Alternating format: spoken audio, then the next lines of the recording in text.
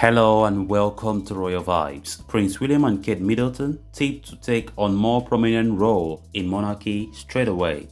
King Charles III is aware that he does not have a long reign ahead of him, according to a constitutional expert. So guys, before we get right into it, please do ensure to subscribe if you haven't. If you're just coming across the channel for the very first time, you are very welcome. Consider liking the video and please watch it right up to the very end. Prince William and Kate, Princess of Wales, have been tipped to straight away take on more prominent role in the monarchy. Following the death of Queen Elizabeth II, constitutional expert Bob Morris told Express.co.uk that King Charles III knows that due to his age, he does not have a long reign ahead of him.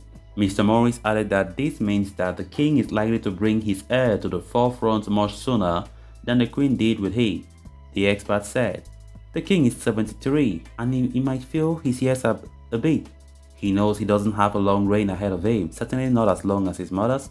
I mean, he could survive for a long time of course, but I suspect his age might alter the balance in the sense that he will bring on William much more than would have been the case of the queen when she ascended the throne in 1952, because she was still a very young woman then and her heir was still a very small child then.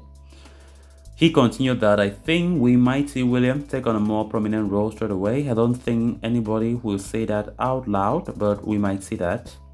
When his grandmother, Queen Elizabeth II, died, Prince William became first in line to the throne. His son George, who is just 9 years old, is now second in line to the throne.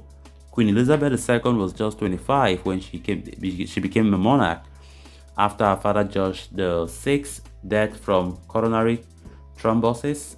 Her son and heir, and then Prince Charles, was 3 years old. Because of his young age at the beginning of her reign, it was a long time before the Queen gave Charles a prominent role in the monarchy.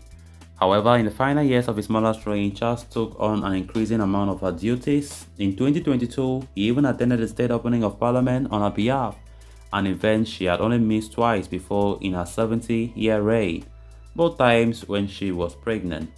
With Charles already in his 70s though, it is likely that Prince William will begin to take on his father's duties much earlier to the king's reign. Prince William is one of Charles's councillors of state, meaning he can undertake the king's duties when he is either unwell or abroad. Queen Consort Camilla, Prince Andrew, Prince Harry and Princess Beatrice are also councillors of state, as they are the king's spouse and the next 4 people in line to the throne over the age of 21. However, 3 of the current councillors of state, that is Harry, Beatrice and Andrew, are not working royals and are thus unlikely to step in for the king, meaning that Prince William is likely to take on the lion's share of his father's duties. Queen Elizabeth II died on September 8, aged 96, after 70 years to the throne.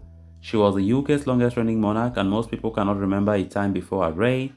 Upon her death, her son Charles immediately ascended the throne.